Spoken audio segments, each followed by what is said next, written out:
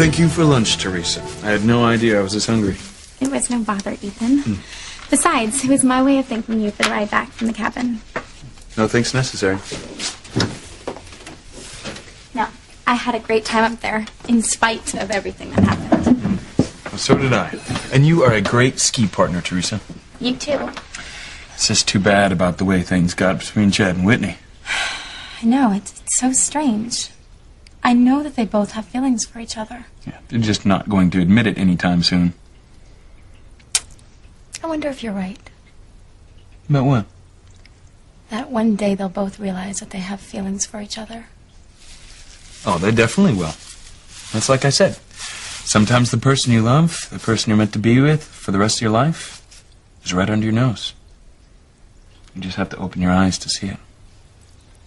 Well, I hope that happens to everyone in the same situation.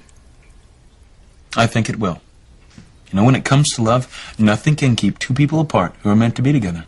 I feel the same way. Really, Ethan, you don't have to do this. No, I want to do it. I'll do it later. Look, I like to do it.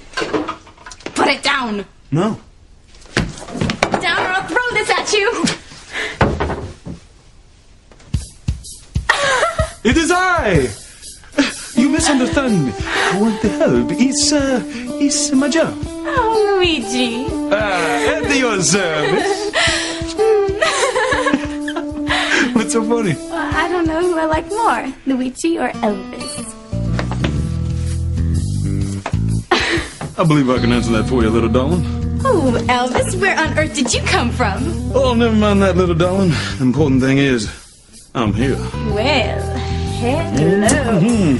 Oh! Now that wasn't very nice now, was it? This town ain't big enough for the both of us. Oh, we'll see about that.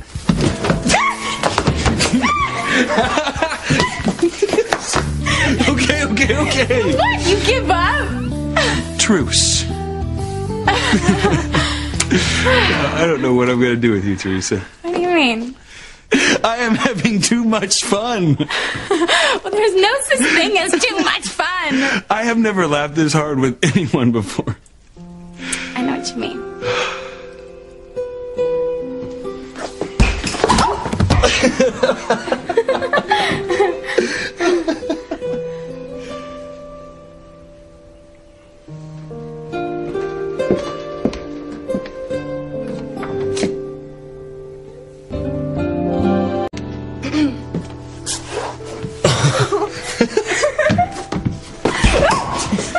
Are you okay? Yeah. Okay.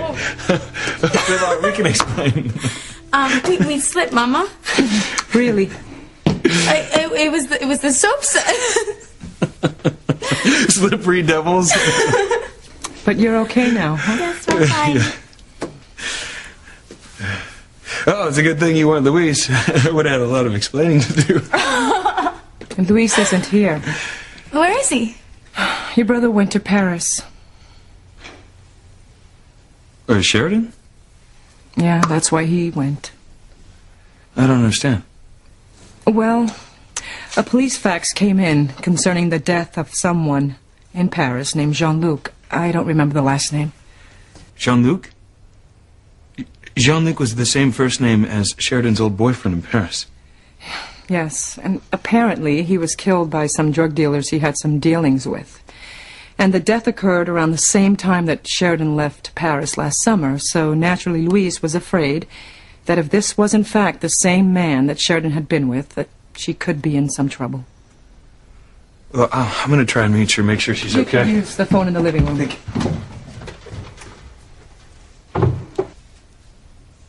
What, Mama? You know what? Mama, we slipped. I'm not blind, Theresa. Mama, you're taking this the wrong way. No, Theresa, you promised me that you were going to get over Ethan. I thought that you had finally accepted the fact that Ethan is in love with Gwen.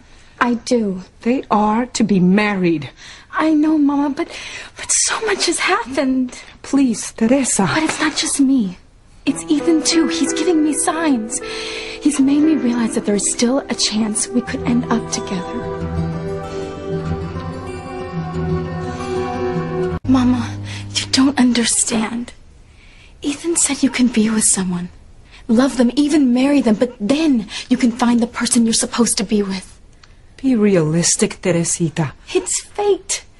Fate brings people together, and Ethan believes it can happen too. You only hear what you want to hear.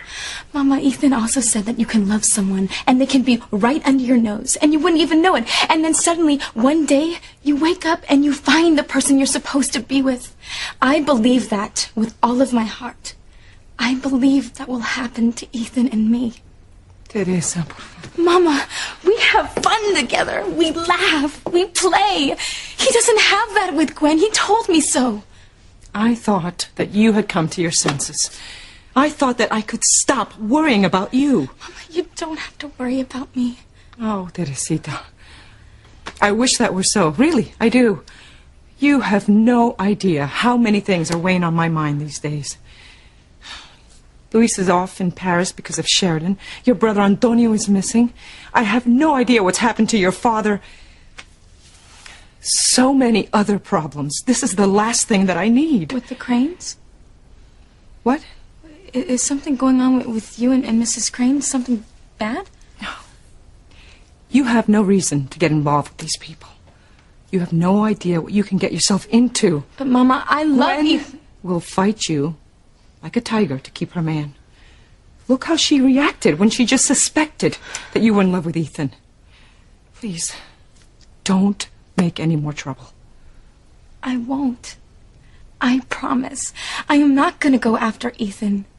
Fate will decide. Please, enough with the fate, Teresita. Mama, I can't fight it anymore. Whenever I try to get over Ethan, something always brings us together again, like the cabin. It was fate. I know it.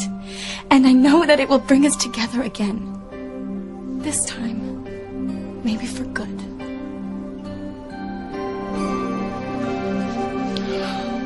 Were you able to reach her?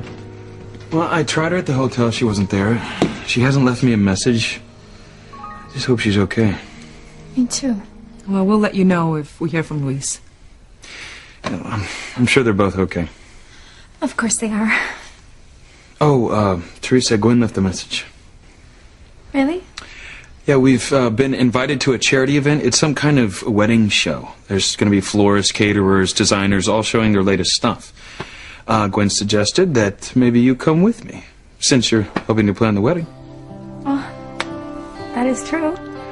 I figure we go, check it out, see if we can get any new ideas for the wedding, and raise some money for charity in the process. So what do you say, you game? If you want me to go, I'd be happy to. Great.